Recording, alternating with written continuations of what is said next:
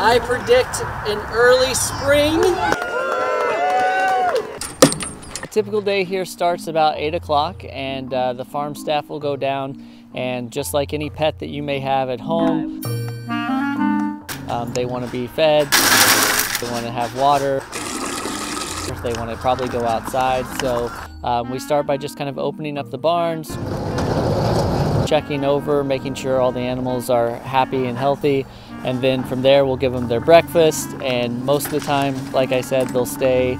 If it's really, really bad out, they'll stay indoors, but most of the animals here are well equipped for the winter.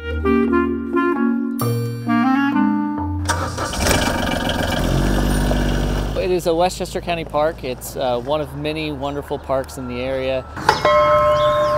And we're actually open 362 days a year, and there's a lot more to it than just a farm. We do have your farm animals and farm programming, but we run a summer camp here. We do have a farmer's market. There's 7 miles of hiking trails.